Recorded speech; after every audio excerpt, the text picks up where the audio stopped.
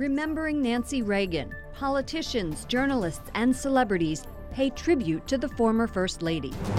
Big endorsement. Donald Trump talks a lot about making America great, but it's not just talk. Why Ben Carson says he's supporting the Republican frontrunner.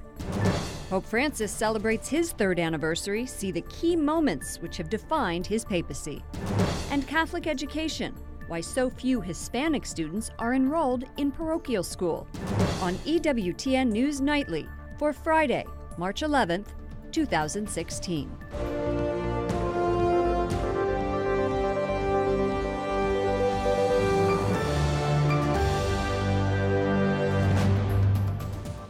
Good evening, and thank you for joining us. I'm Lauren Ashburn. Friends and family say a final goodbye to former First Lady Nancy Reagan. Her funeral took place this afternoon at the Reagan Presidential Library in Simi Valley, California.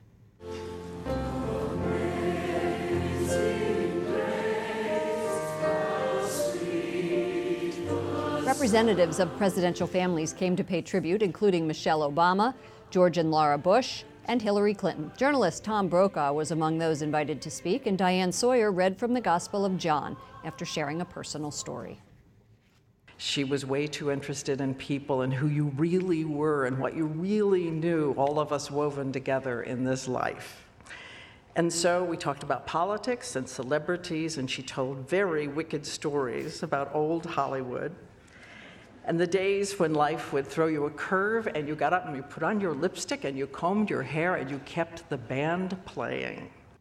Nancy Reagan will be buried at the library next to her late husband. He died in 2004.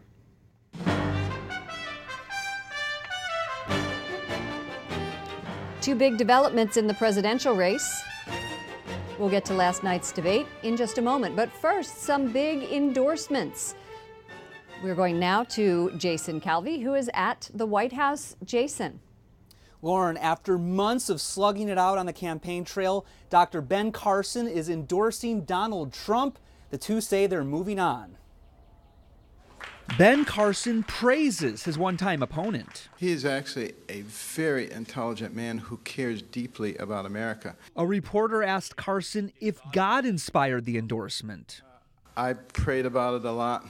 And I got a lot of indications, people calling me that I haven't talked to for a long time saying, I had this dream about you and Donald Trump. Trump says they didn't make a deal for a cabinet spot, but Ben's going to have a big part, I can tell you.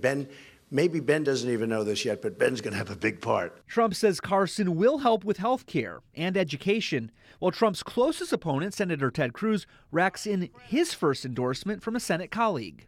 I believe unity is more possible than ever before in this race. We need to unite behind Ted Cruz. Former presidential candidate Carly Fiorina also backed Cruz this week. Former candidate Senator Lindsey Graham once called the choice between Trump and Cruz like being shot or poisoned. He tells me he's now open to Cruz. John Kasich and Marco Rubio are very dear friends of mine. They're more electable than Cruz, I believe. But in this outsider year, they seem to be viewed as insiders. And the only person who's consistently mounted a strong challenge to Trump has been Ted Cruz. He's not my preference, but I do believe he's a Republican conservative that would be better than Donald Trump for the party. Could we get a Graham endorsement, do you think? Should we look for that or not? Let's see what happens next week. Senator Graham tells me there are several reasons why he could back Cruz. He says Cruz would indeed support Israel, and he says that Cruz would give a conservative way to repeal and replace Obamacare. Lauren? Well, with this endorsement and others flying around on Capitol Hill, what do you think is going to be the impact on the Democratic and Republican matchup? Which candidate does the best? Well, if you look at the Real Clear Politics average of polls, you'll find that Hillary Clinton is beat by all of the Republican candidates except Donald Trump. Then we see Bernie Sanders, this is surprising, beating every single one of the Republican contenders. Jason Calvi, thank you very much. Donald Trump is changing tactics. Gone is the bombastic debater. A soft-spoken candidate emerged at last night's final GOP debate before critical Tuesday primaries. Lots of political jabs, but no low blows. So far, I cannot believe how civil it's been up here. That doesn't mean there weren't eye-opening moments on the debate stage at the University of Miami. GOP frontrunner Donald Trump again courted controversy by telling CNN that, quote, Islam hates us. Moderator Jake Tapper asked him to clarify his remarks. Did you mean all 1.6 billion Muslims? I mean a lot of them. Some laughter in the audience, but none from rival Marco Rubio. You can be politically correct if you want. I don't want to be so politically correct.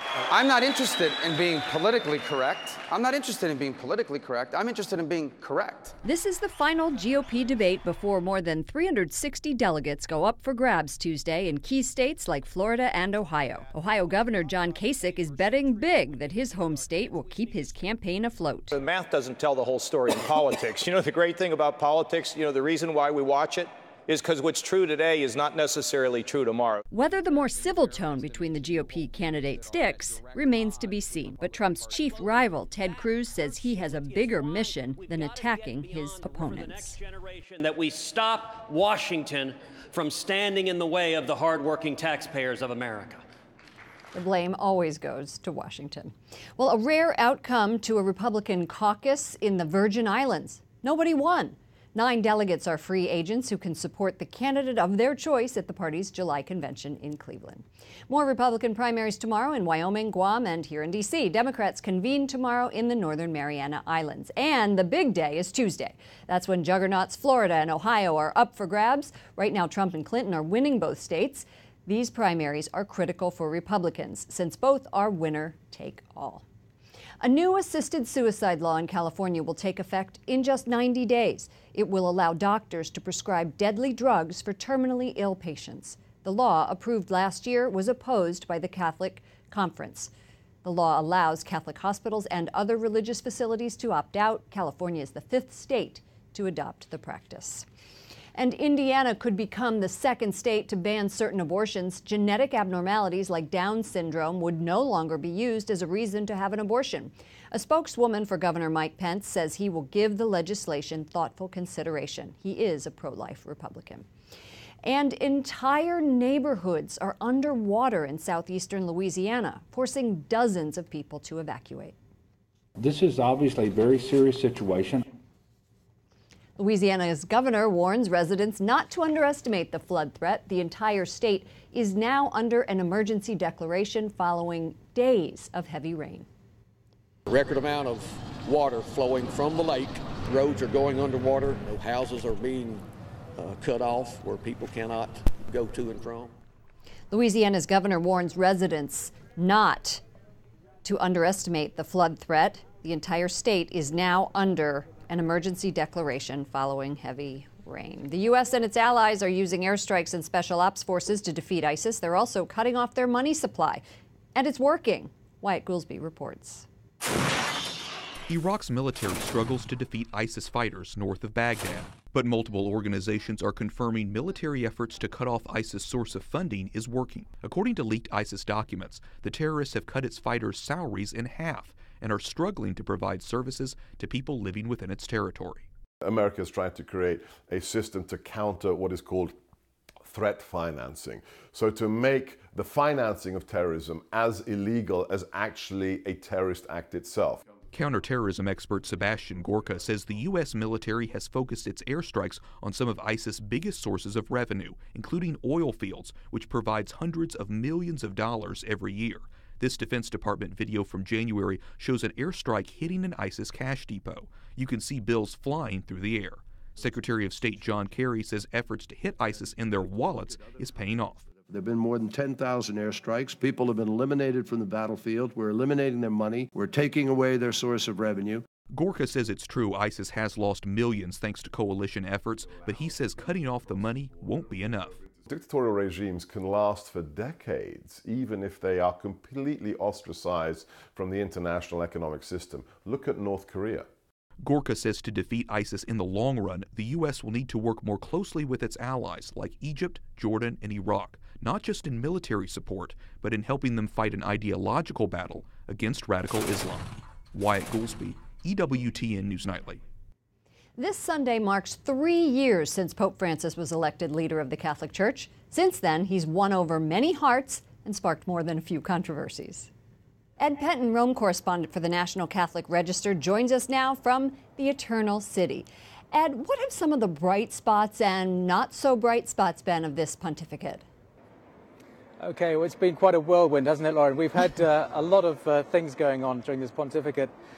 First of all, of course, within the church, we've had quite some advances in the reforms of the Roman Curia. We've had reforms of the finances of the Vatican, so that's been quite an achievement of the Pope. There's been the Year of Mercy, of course, which is currently taking place.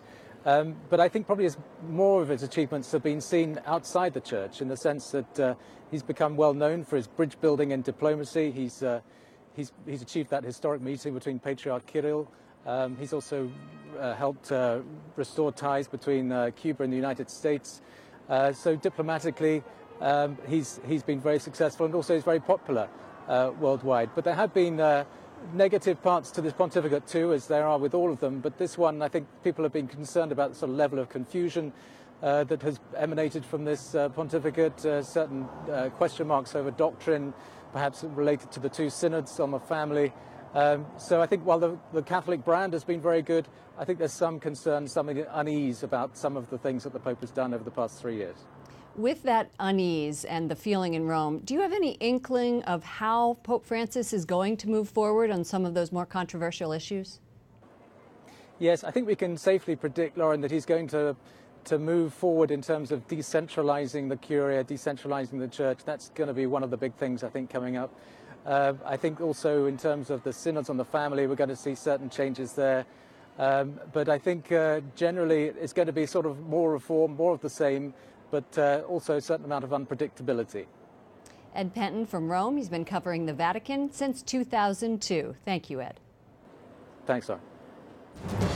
Coming up, serving more students, how Catholic schools can reach out to Hispanics, and how politicians are reaching out to Hispanic voters. What's at stake in the presidential race?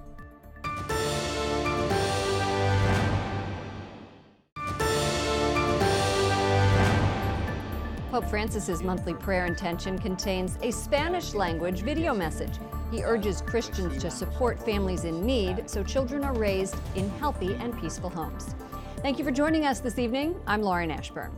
A report out this week gives a sobering snapshot of the lack of U.S. Hispanics enrolled in Catholic schools.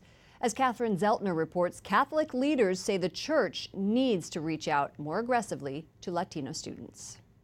U.S. Catholic schools aren't reaching Hispanic Catholics, according to a new Boston College study out this week. It seems like Hispanics do not see or are not perceiving Catholic schools as a resource for their children. While almost half of all U.S. Catholics are Hispanic today, the report claims the church isn't adjusting quickly enough. The nationwide survey finds there are more non-Catholics than Hispanics in Catholic schools. About 2% of Hispanic U.S. children are enrolled, and only 10% are in religious ed programs. The report's co-author says these statistics can hurt the future U.S. church. If we do not engage these new generations of Catholics, many of them actually are going to stop self-identifying as Catholic. The most important point is how we're going to make affordable. Bishop Mario Dorsonville, a Pope Francis appointee to D.C., says Catholic education is a major component of the church. The Columbia native says schools also play a key role for the approximately 1/3 of Hispanics living in poverty. The only way for us to fight back poverty is through education.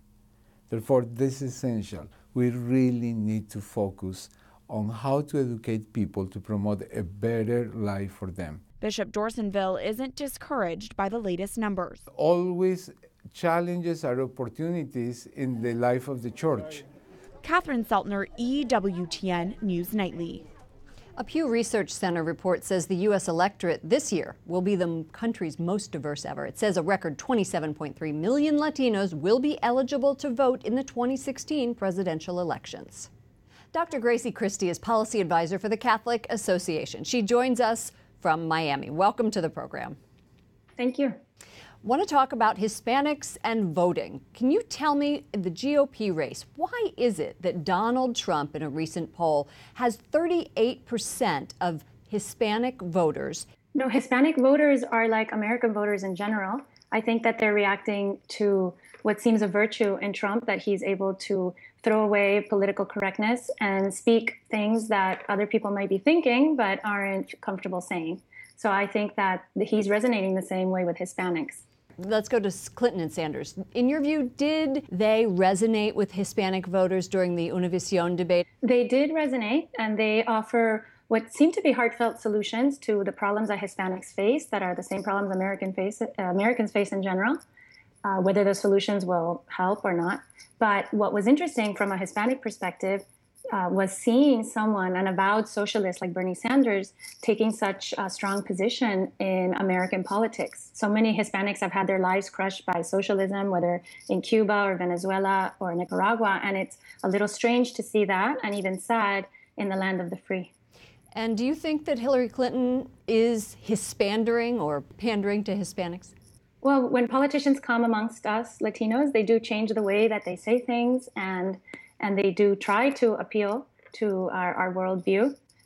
What was interesting at the debate is that she does, from our perspective, have a better sense of what's going on in Cuba, for instance, where the new openness from Obama has not resulted in any improvements in the civil rights, the human rights of the people on the ground. So she did connect with us at that level for sure. You know, I think that Hispanics or Catholics who are Catholics are generally pro-life and pro-family. Why do you think they would vote for a Clinton or a Sanders? I think maybe it's a lack of formation, a lack of understanding that when a party has in it as one of the planks in its platforms that abortion should be legal in all cases, this is a grave moral evil that can't be weighed in the same way that we weigh other things that might be left up to the consideration of a religious voter or a Catholic voter. Dr. Grazie Christie is policy advisor for the Catholic Association. Thank you for joining us. Thank you. Up next, a closer look at presidential politics, how the next primary election could cut the number of candidates. And celebrating 3 years of Pope Francis, see his effect around the world.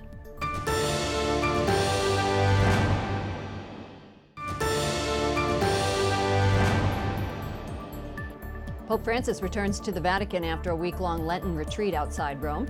The retreat focused on questions in the Gospels such as, why are you afraid? Have you no faith? From the Gospel of Mark. Thank you for joining us this evening. I'm Lauren Ashburn. When it comes to foreign policy, certain statements by presidential candidates have raised concerns among Catholics. Earlier this week, Brian Patrick spoke with Dr. Joseph Capizzi, an expert about just war theory. Joe, he has since backtracked, but Donald Trump once said that he would authorize the U.S. military to go after family members of terrorists. What is Catholic teaching there? Family members of terrorists are innocent, and they are protected by the same moral law that would protect any innocent Americans or any innocent members of any other country. They are inviolable. We are not allowed to attack them. Makes perfect sense. Ted Cruz has reasserted his thoughts on torture. Here he addresses the ISIS threat. We will carpet bomb them into oblivion.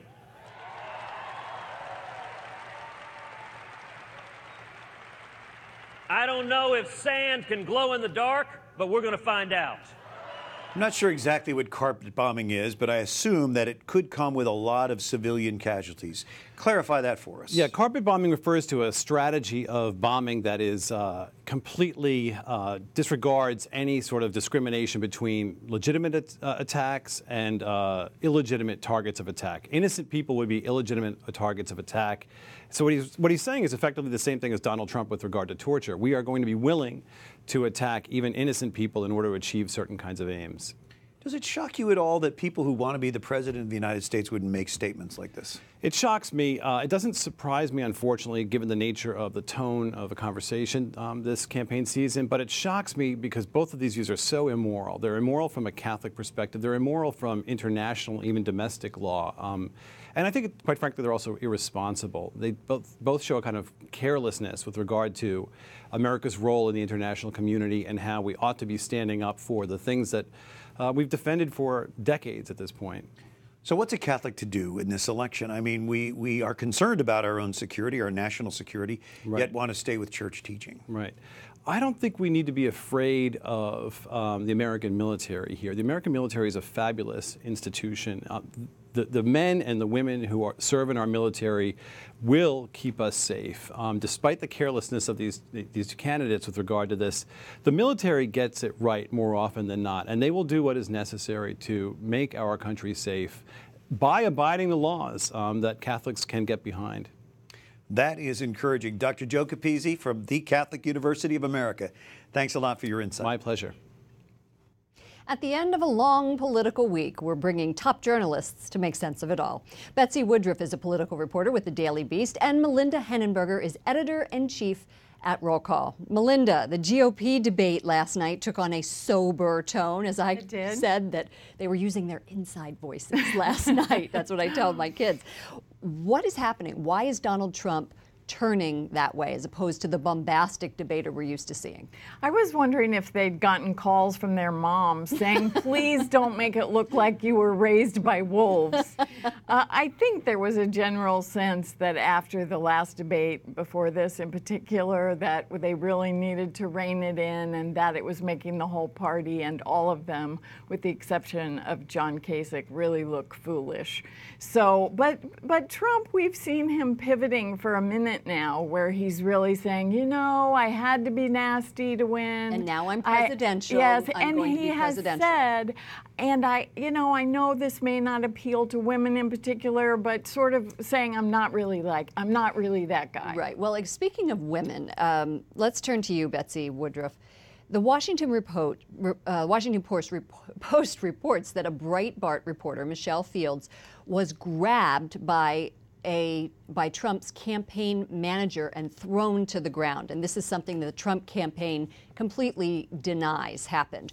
You are close friends with her. What happened? Yeah, I am close friends with her, so I can't be fully objective on this stuff. That said, the Washington Post report said she was almost thrown to the ground. She didn't actually fall down. She was knocked off balance. Her forearm was bruised. Since then, this morning, it's been reported that she filed charges with local police. She filed a police report, and local police are investigating allegations of misdemeanor battery that happened at the time and place. So it's been a huge media story. Michelle's publication initially said they supported her 100%, and then this morning they published a piece that was basically like a Zapruder film rereading, where they said, well, maybe actually this didn't happen. Maybe Michelle isn't right about what happened to her. So in the media world, including at my publication, there's a high level of shock and skepticism. Melinda, we have seen over and over again at Trump rallies that people get to fisticuffs and people are thrown to the ground, and yet, and attacks on women, Trump does that himself, yet he is still winning the women vote. Slightly. In Florida, though, it is surprising. He is ahead by 2 points with women in Florida. So, and he's running at parity in general with women, which you wouldn't necessarily think. I sent a bunch of reporters out to the CPAC, to the conservative conference last week, to talk to women in particular. And of course there were mixed opinions, but there were a number of conservative women saying, he can't represent me, you know, this isn't conservative, the way he treats women. And certainly in the general election, if he is pivoting, the way he's talked about Megyn Kelly, the things he says about women in particular, you know, in general, I think can be a real problem for him going forward. When he says, the women are going to love me, I cherish them, he may need to reconsider the person who's running his campaign. Okay, right. Well, we have to leave it there. Melinda Henneberger, editor-in-chief of Roll Call. Betsy Woodruff with the Daily Beast. Thank you for joining us. Thanks. As the Pope celebrates his 3rd anniversary at the Vatican, we leave you tonight with a look back at his tenure. For the EWTN News Nightly team, I'm Lauren Ashburn. Good night, and God bless.